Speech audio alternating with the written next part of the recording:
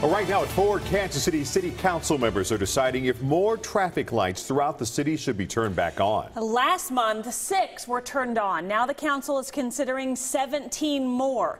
This vote comes after the Public Works Department turned 37 lights off last September because of aging equipment and traffic studies that said the lights were unnecessary. This morning, the Transportation and Infrastructure Committee passed a resolution to turn 17 of those stoplights back on, and now it's up to the full council. The resolution was drafted after citizens expressed concerns about pedestrian and motorist safety. Council members say the Public Works Department should have asked for community input before turning the lights off in the first place. They did not go out on the front end, educate about the equipment, about the age of the equipment, and the traffic studies. And they just did it to the community instead of letting the community be a part of this process.